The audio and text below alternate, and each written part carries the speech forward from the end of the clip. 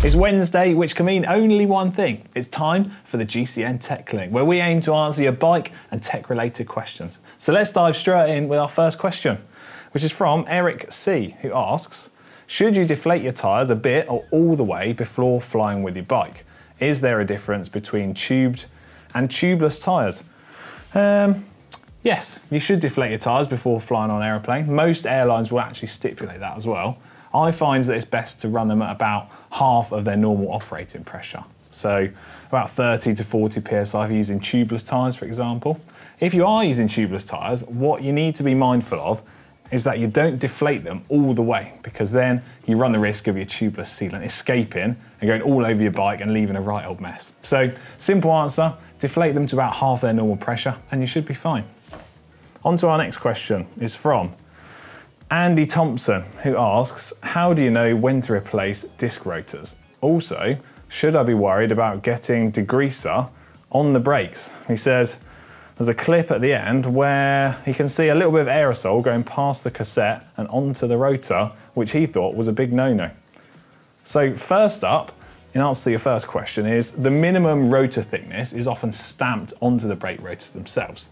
So for a Shimano rotor, for example, that's about 1.5 millimeters.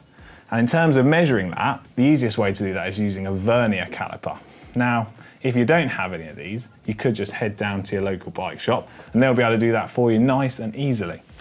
And the other part of your question, in terms of when you're cleaning your bike, getting an aerosol or degreaser onto the rotors, for example, yeah, you do want to try and avoid that, but it's not the end of the world. So if you're washing your bike, wash it all off with water, and if you're a bit concerned still, then you can just clean the parts with a brake cleaner, and that should sort you out and you have no problems with your brakes.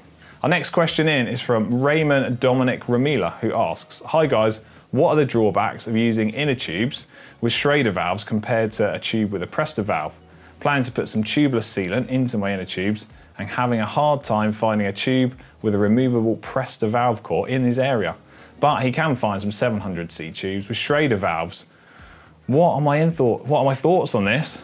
Well, first up, almost all road wheels will only fit a Presta valve, so you might not even be able to fit a Schrader valved inner tube into your wheel, so that will probably be your first problem. But in terms of finding an inner tube with a removable valve core, most of the time this is quite easy to find, so it might just be that you're looking at a certain brand of inner tubes that don't have that as a feature. So my advice, look online, find maybe some slightly more expensive inner tubes, and chances are they'll have removable valve cores, and then you can put your sealant in there and use those in your normal road wheels. Simple.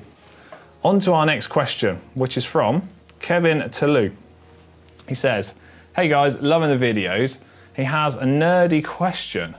Given all things equal, would a 42-tooth chainring and a 42-tooth largest rear sprocket be harder to turn than a 34-tooth and a 34-tooth largest rear cog? So he says he knows they're a 1-to-1 ratio and equally the same ratios, but he's wondering if the effect of the larger sprockets and chainring affects the power needed to turn the pedals. Thanks very much. Well, yeah, it is a bit of a nerdy question, but the simple answer is no. They're going to be the same final drive ratio, so you've got the same 1-to-1 ratio in both of those scenarios.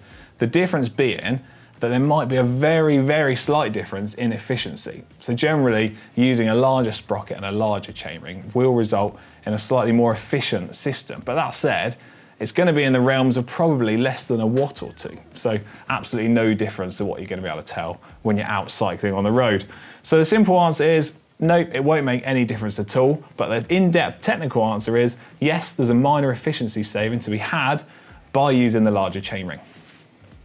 Our next question in is from Rick Snyder, who asks, last week I rode a Sentry and suffered a bonk of epic proportions. The next day, when he looked in the mirror, he seemed noticeably thinner. He was carrying some winter weight prior to the bonk. Is this possible, or is it just his imagination running away with him? Yeah, I'm not sure you can lose loads of weight in one ride.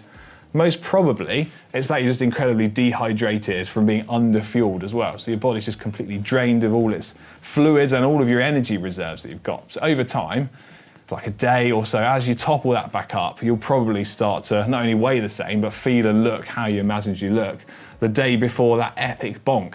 Obviously, the easiest way to lose weight when cycling is just for regular rides and fueling correctly when you're out on the bike to try and avoid bonking. So, unfortunately, I think it's mostly just a figment of your imagination that you've lost weight overnight that dramatically.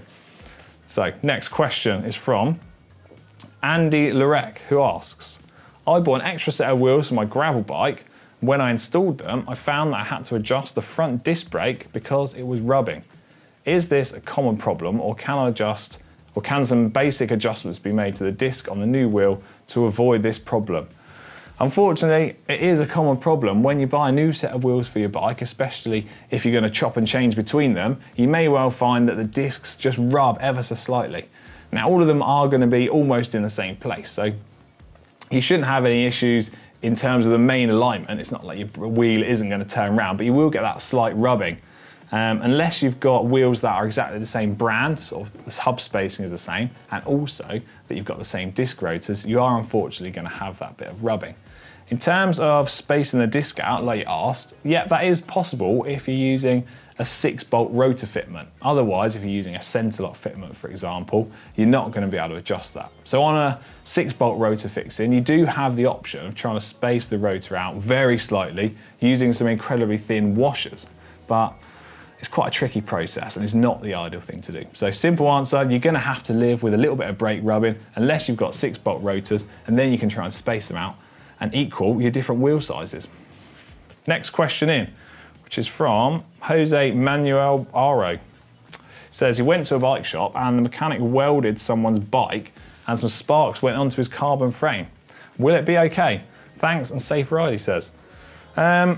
Yes, your bike will be safe. There's no risk of it being damaged to the point of a failure when you're out riding. But in terms of the sparks going all over it, basically those sparks are tiny glowing fragments of metal. So effectively, as they fly onto the paintwork of your bike, they're going to slightly burn into the metal and are going to damage the paintwork. Well, they'll burn into the paintwork very slightly, because after all, it is effectively a glowing piece of metal.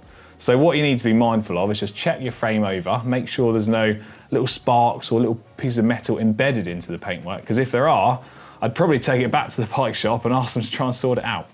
Right, our final question this week is from Pitrek Ski, who says, hi guys, Ollie has said multiple times that the best upgrade you can make for your bike are cheap latex inner tubes. What about the thermoplastic tubes? This is like a certain orange brand, for example. Are those types of inner tubes any good? They're much lighter, but what about their other claims like improved rolling resistance, for example? So yeah, TPU or thermoplastic inner tubes do represent sort of the latest technology in inner tubes. And in terms of their advantages over a butyl inner tube, they're very much comparable to latex inner tubes. So the difference between a thermoplastic inner tube and a latex inner tube is quite minimal. Out on the road, I don't think you'd be able to necessarily tell the difference between it. However, that is a question that I've asked myself the other week. So coming out on the GCN Tech channel in the coming weeks is going to be an in-depth look into the difference between butyl, latex and TPU, so thermoplastic inner tubes. So you have to keep your eyes peeled for an in-depth dive and a look into that to see if there are any differences between them. That is unfortunately it for this week's GCN Tech Clinic. Please do keep your questions coming in using the hashtag AskGCNTech. We'll try and do our very best to get to all of them. But for now, guess I'll see you next week. Bye.